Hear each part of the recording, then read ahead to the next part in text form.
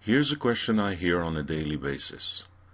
How do I export an AutoCAD drawing and turn it into a 3D environment using 3ds Max? The answer can be simple or quite complex, depending on your expectations.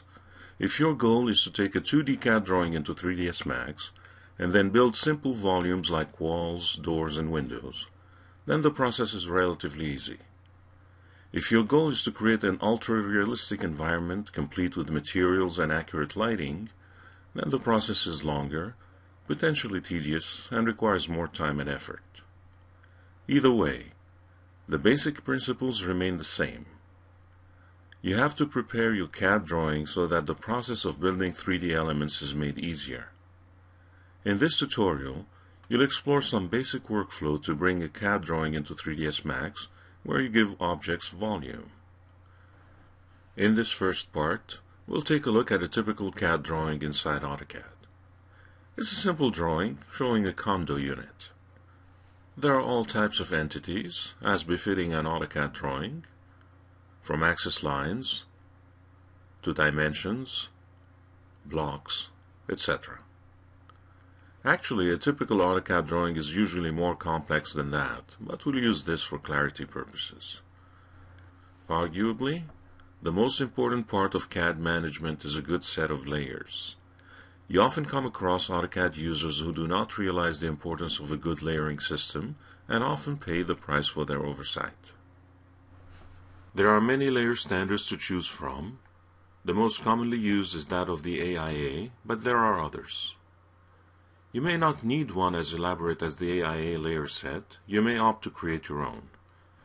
It is not wrong to use a non-established layering standard, as long as you stick by it. This means you need to ensure you always draw the proper entities on the proper layers. This drawing has fewer than 20 layers, but you'll be adding a few in a moment. Typically, when you export a CAD drawing to 3ds Max, you are interested in the major components such as walls, doors, windows, and staircases, if any. Other entities such as access lines, dimensions, even furniture and blocks are not a primary concern. Because of that, you can make the drawing easier to read by turning off layers you do not need to see. Notice that the white cut lines are on a layer named A Anno Miscellaneous. Keep that layer visible for now. Layer management is the first step in preparing your CAD drawing for export to 3ds Max. The next step involves your level of expertise in AutoCAD. Power users may opt to build their 3D components in AutoCAD directly, and then export these 3D entities to 3ds Max for material, rendering, and animation work. For the average AutoCAD user, though, the person who spends every waking moment working on 2D tech drawings, then it's often easier to do all 3D work in 3ds Max, as it excels in that area. You still can help a bit by creating polylines that 3ds Max can transform into 3D volumes. This isn't absolutely necessary, as you can use the 2D CAD drawing as it stands right now simply as a blueprint. 3ds Max has tools for building walls, doors, and windows, as is shown in another tutorial named Working with AEC Objects.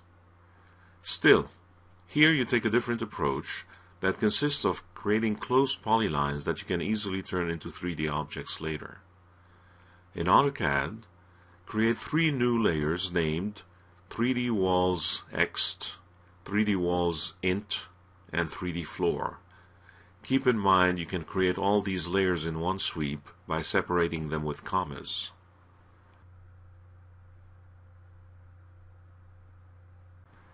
Change their colors to something that suits you. Obviously, the 3D prefix is meant to simplify layer selection and management. Set the 3D Walls Ext layer to be current.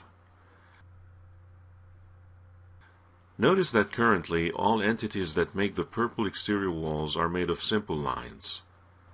That's to be expected in this kind of drawing, but you need to make closed loops of the wall outlines if you are to extrude them later. You also don't want to mess the existing lines, as they have their 2D purpose in the technical drawing. This is why you create new polylines on separate 3D layers. You could create closed polylines by tracing over the existing lines, or you can use the bpoly command. Bpoly stands for boundary polyline and is a little gem of a command. Simply type it on the keyboard and press Enter. A dialog appears. Choose the Pick Points button and then click an area that has boundaries, such as inside the square in the bottom left corner. Boundaries are identified and a closed polyline is created as you press Enter. You can repeat the command to other areas where you need polylines. For this command to work well, the area you click has to have boundaries. Try the command on the top right wall. Notice the error. It's saying that the bpoly command cannot identify boundaries. A closer inspection shows an opening in the wall. This was left intentionally to show the kind of problems you can run into if your CAD drawing is less than precise.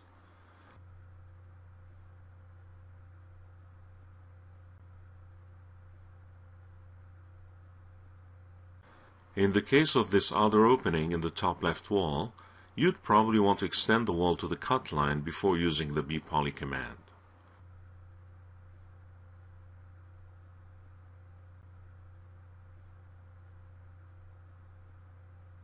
So, these are issues to address to ensure the bpoly command works properly.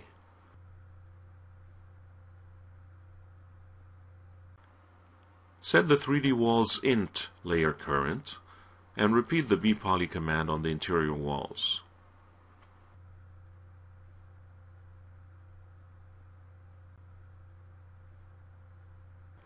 Finally, set the 3D floor layer current. Here you have no choice but creating a polyline the old-fashioned way by tracing over the 2D plan.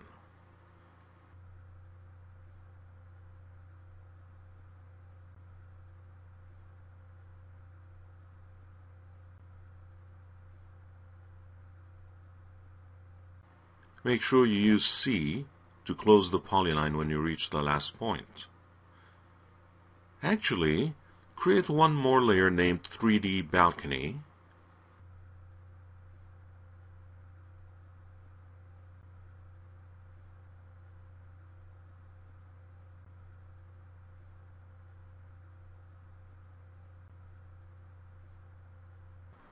and create a rectangle for the balcony slab.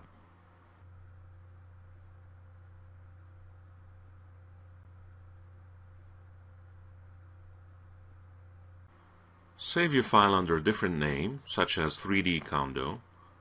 You are now ready to make the switch to 3ds Max.